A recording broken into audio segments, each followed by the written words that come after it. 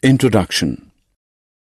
Every day Rama's mother bought 2 liters of milk. However, today some guests are coming for dinner. She will be preparing custard. Therefore, she bought 4 liters of milk from the milk booth. How do we measure liquids? Let us find out in this lesson today. Objectives. At the end of this lesson, you'll be able to compare capacity, measure capacity. Capacity. Rama was playing in the garden. He saw 3 holes in the playground. He decided to fill them with water. Hole A gets filled with 5 mugs of water. Hole B gets filled with 7 mugs of water.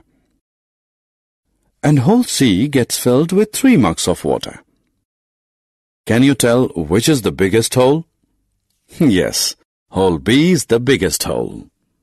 Capacity of containers. Maria pours 1 glass of water in her jug. It looks like this. When John pours 1 glass of water in his jug, it looks like this. Maria thinks she will have to pour around 2 glasses of water to fill the jug, while John thinks he will have to pour 1 glass of water to fill his jug. Can you tell whose jug holds more water? Yes, you are right. Maria's jug holds more water. Capacity of the bottles. There are 2 pots of same size. Naima and Naseem have to fill each pot with colored water. They use their own bottles to fill the pots. Naima's pot gets filled with 16 bottles of water, while Naseem's pot gets filled with 8 bottles of water. We can say that Naima's bottle can hold half times as much water as Naseem's bottle. Read the question and click the correct answer. Comparison. Rama was out on picnic. He felt thirsty. He went to a shop and purchased 1 liter bottle of water. This bottle can hold 1 liter of water. There were other bottles of different capacity. This one held half liter and that one held 2 liters of water.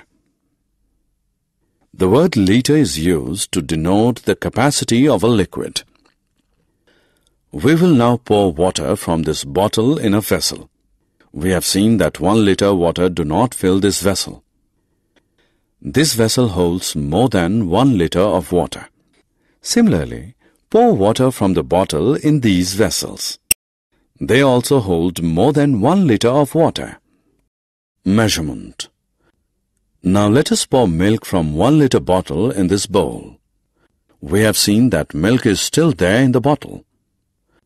This means this bowl holds less than 1 liter of milk. Similarly, this pan holds less than 1 liter of milk. 1 liter is equal to 1000 milliliters. This means 1000 milliliters make 1 liter. Milliliters can also be written as ml. Hey friends, it's time to have some fun now. Match the right pair.